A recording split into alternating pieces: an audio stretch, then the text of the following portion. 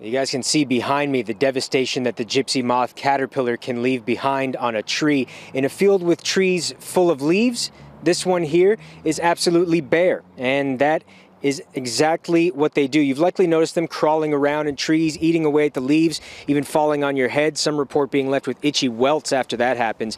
These are an invasive species that will eventually turn into a species of moth. Every few years they seem to pop up and cause chaos in our trees, and this year seems to be one of the worst yet. The gypsy moth caterpillar. These creepy crawlies have been popping up on trees across the province, but particularly in southern Ontario. Just kept falling on me, falling on my blanket, on my face. As unpleasant as they are to the eye, they're even worse on the trees, stripping most they infest bare of all foliage. Last year was the worst outbreak in the province's history, 569,000 hectares of tree defoliation. Oftentimes the trees can recover within the year, but it becomes harder after multiple infestations. It does tend to stress the trees out.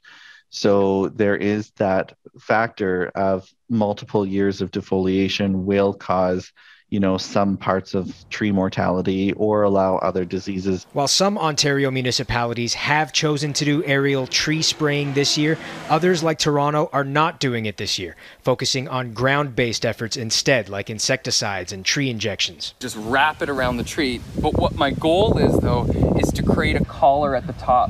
So experts say there are measures you can take yourself, too. The most successful seems to involve a burlap wrap with a fold at the top to catch them as they climb down. Then you slowly unroll it, inspect for any catches of the day, and, well...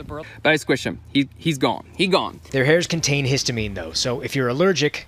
There are things that you can do, like scraping them or hand picking them just into soap and water. That's also a good way to get rid of their eggs when they sprout in the winter. From here, it'll likely only get worse before it gets better.